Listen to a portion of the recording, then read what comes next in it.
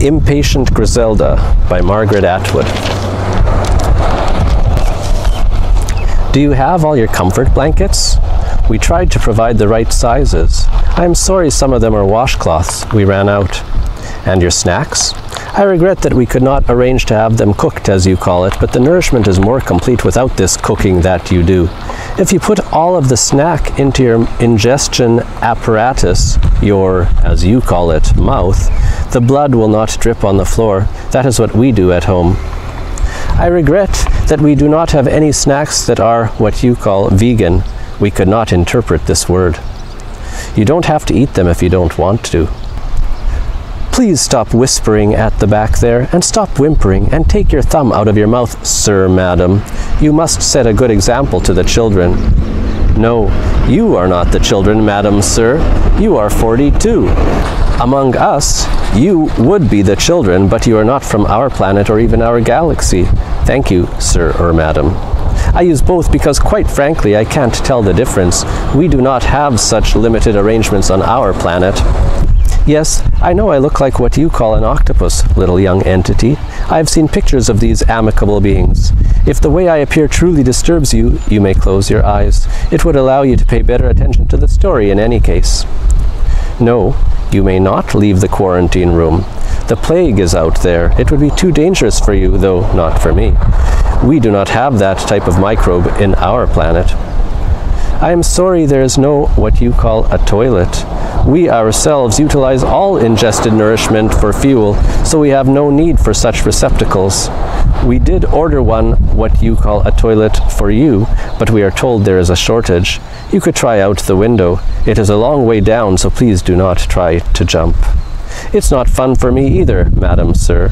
I was sent here as part of an intergalactical crisis aid package. I did not have a choice, being a mere entertainer and thus low in status. And this simultaneous translation device I have been issued is not the best quality. As we have already experienced together, you do not understand my jokes. But as you say, half an oblong wheat flour product is better than none. Now, the story. I was told to tell you a story, and now I will tell you one. This story is an ancient Earth story, or so I understand. It is called Impatient Griselda. Once there were some twin sisters. They were of low status. Their names were Patient Griselda and Impatient Griselda. They were pleasing in appearance. They were madams and not sirs. They were known as Pat and Imp. Griselda was what you call their last name. Excuse me, sir, madam? Sir, you say? Yes? No, there was not only one, there were two. Who is telling the story? I am. So there were two. One day, a rich person of high status who was a sir and a thing called a duke came riding by on a... If you have enough legs, you don't have to do this riding by, but sir had only 2 legs like the rest of you. He saw Pat doing something outside the hovel in which she lived, and he said, "Come with me, Pat. People tell me I must get married so I can copulate legitimately and produce a little duke." He was unable to just send out a pseudopod, you see. A pseudopod, madam, or sir. Surely you know what that is. You are an adult. I will explain it later. The Duke said, "I know you are of low status, Pat, but that is why I want to marry you, rather than someone of high status. A high status madam would have ideas, but you have none. I can boss you around and humiliate you as much as I want, and you will feel so lowly that you won't say boo, or boo-hoo, or anything, and if you refuse me, I will have your head chopped off." This was very alarming, so Patient Griselda said yes, and the Duke scooped her up onto his... I'm sorry, we don't have a word for that, so the translation device is of no help. Onto his snack. Why are you laughing? What do you think snacks do before they become snacks? I shall continue my story. But I do counsel you not to annoy me unduly. Sometimes I get hangry. It means hungry makes me angry, or anger makes me hungry, or one or the other. We do have a word for that in our language. So, with the Duke holding on to Patient Griselda's attractive abdomen very tightly so she wouldn't fall off, they rode away to his palace. Impatient Griselda had been listening behind the door. "That Duke is a terrible person," she said to herself, "and he is preparing to behave very badly to my beloved twin sister Patient. I will disguise myself as a young sir, and get a job working in the Duke's vast food preparation chamber so I can keep an eye on things.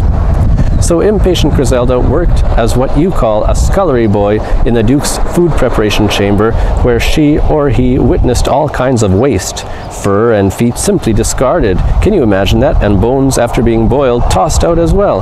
But he or she also heard all kinds of gossip. Much of the gossip was about how badly the Duke was treating his new Duchess. He was rude to her in public. He made her wear clothes that did not suit her. He knocked her around, and he told her that all the bad things he was doing to her were her own fault. But Patient never said boo. Impatient Griselda was both dismayed and angry at this news. She or he arranged to meet Patient Griselda one day when she was moping in the garden and revealed her true identity. The two of them performed an affectionate bodily gesture, and Impatient said, "How can you let him treat you like that?" A receptacle for drinking liquid that is half full is better than one that is half empty, Pat said. I have 2 beautiful pseudopods. Anyway, he is testing my patience. In other words, he is seeing how far he can go, Imp said. Pat sighed. What choice do I have? He would not hesitate to kill me if I give him an excuse. If I say boo, he'll cut off my head. He's got the knife. We'll see about that, Imp said. There are a lot of knives in the food preparation chamber, and I have now had much practice in using them. Ask the Duke if he would do you the honor of meeting you for an evening stroll in this very garden tonight. I'm afraid to, Pat said. He might consider this request the equivalent of saying boo. In that case, let's change clothes, Imp said, and I will do it myself. So Imp put on the Duchess's robes, and Pat put on the clothing of the scullery boy, and off they went to their separate places in the palace. At dinner, the Duke announced to the supposed Pat that he had killed her 2 beautiful pseudopods, to which she said nothing. She knew in any case that he was bluffing, having heard from another scullery boy that the pseudopods had been spirited away to a safe location. Those in the food preparation chamber always knew everything. The Duke then added that the next day he was going to kick Patient out of the palace naked.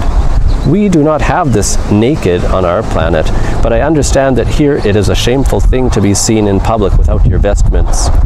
After everyone had jeered at Patience and wastefully pelted her with rotting snack parts, he said he intended to marry someone else younger and prettier than Pat.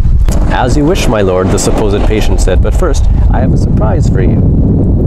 The Duke was already surprised simply to hear her speak. Indeed, he said, curling his facial antennae.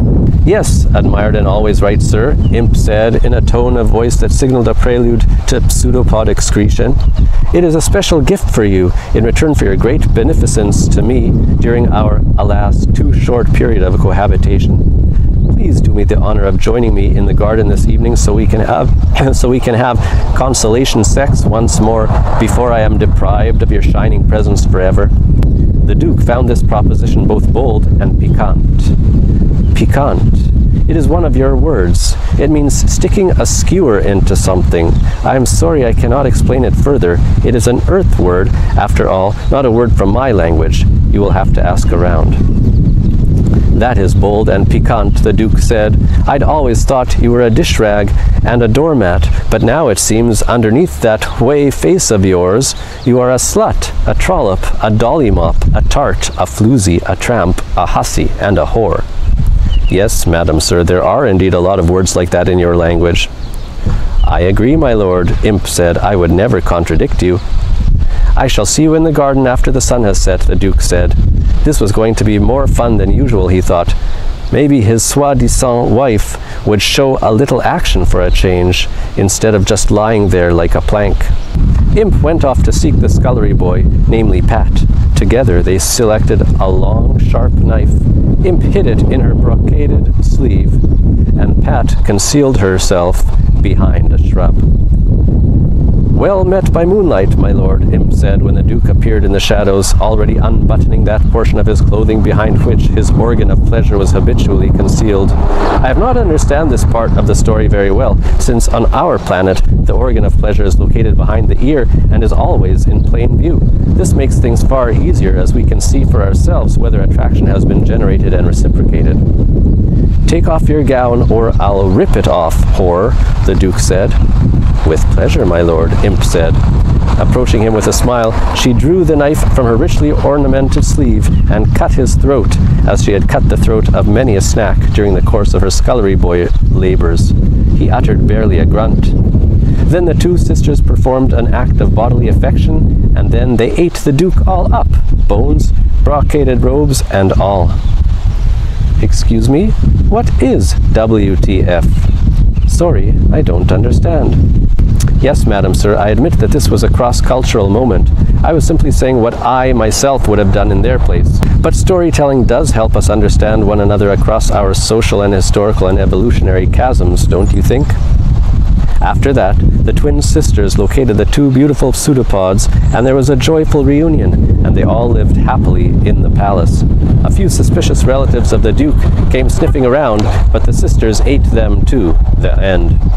Speak up, Sir Madam. You didn't like this ending? It is not the usual one? Then which ending do you prefer? Oh no, I believe that ending is for a different story. Not one that interests me. I would tell that one badly, but I have told this one well, I believe. Well enough to hold your attention, you must admit. You even stopped whimpering. That is just as well, as the whimpering was very irritating, not to mention tempting. On my planet, only snacks whimper. Those who are not snacks do not whimper. Now you must excuse me. I have several other quarantine groups on my list, and it is my job to help them pass the time as I have helped you pass it. Yes, Madam Sir, it would have passed anyway, but it would not have passed so quickly. Now I'll just ooze out underneath the door. It is so useful not to have a skeleton. Indeed, Sir Madam, I hope the plague will be over soon too. Then I can get back to my normal life.